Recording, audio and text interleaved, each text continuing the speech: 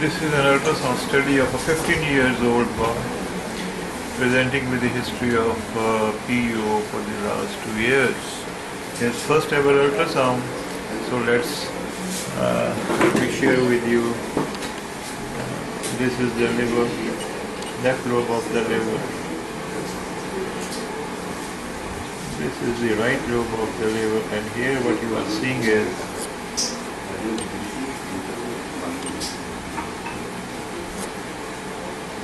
that the portal vein is showing cavernous transformation or recanalization. This is very typical of portal vein, chronic portal vein thrombosis. This is the portal vein main trunk entering the liver, and here you can see it is being recanalized. There are, you can see tubular structures radiating from it, and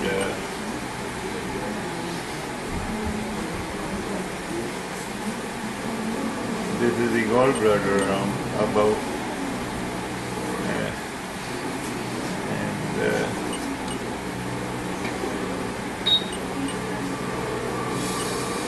this is what you are seeing is the recanalization or cavernous transformation of the portal vein, that we name it as, call it in chronic thrombosis.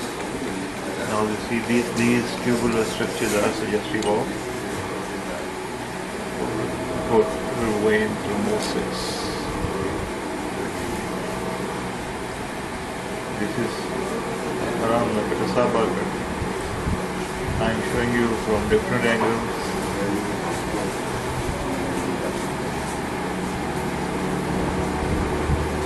There is no focal vein seen in the liver, though diffuse decreased parenchymal echogenicity is seen. And you can see that the portal vein being transformed into tubular structures, recanalization, and if you see this area of the portal vein, which is at the region of the porta hepatis, it is not clear. It is full of echogenic material, which is again suggestive of clot formation in this 15-year-old boy. Now, this is the spleen, and just see that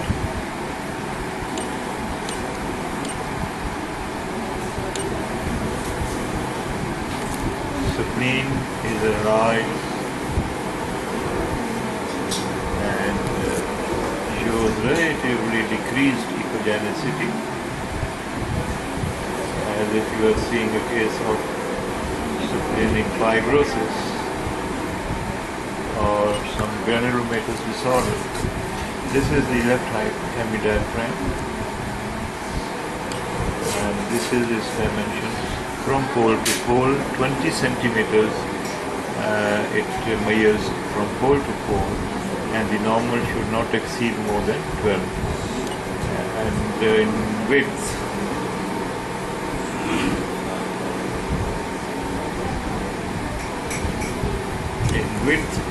it spans 7 centimeters. So we can say that it should now, in width, the spleen should not exceed more than 6 centimeters. And here it is 7 centimeters. So again, now its hilar region shows, this is the hilar region, and this is the portal vein, sorry, splenic vein, and you do not see the clear lumen of the splenic vein.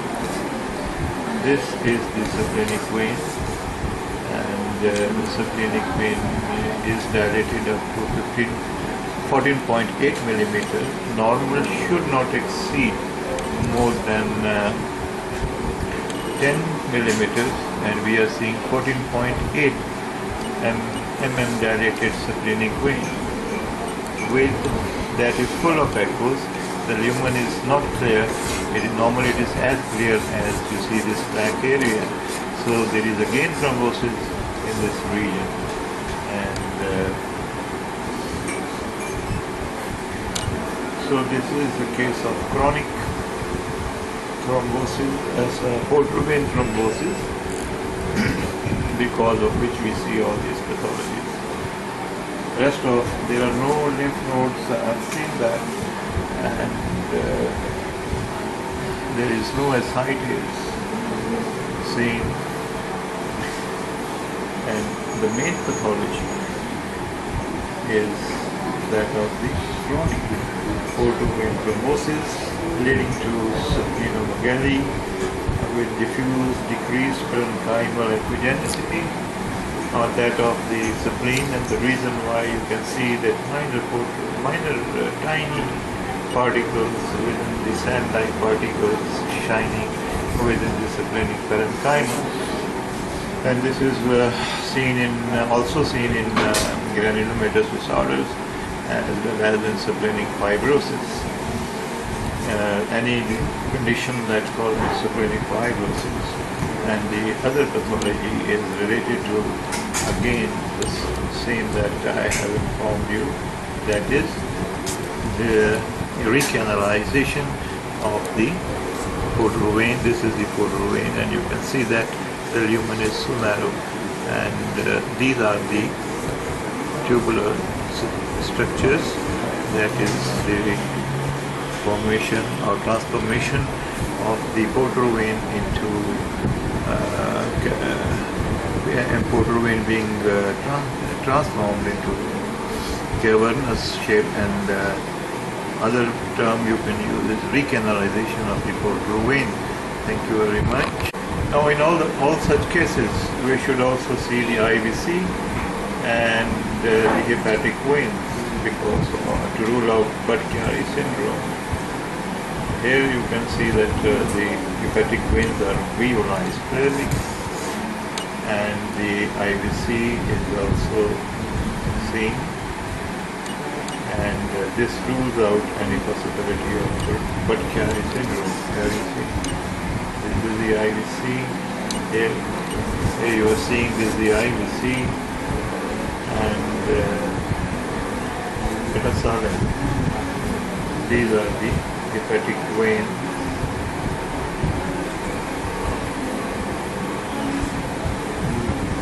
So it rules out Budd-Chiari syndrome. Thank you.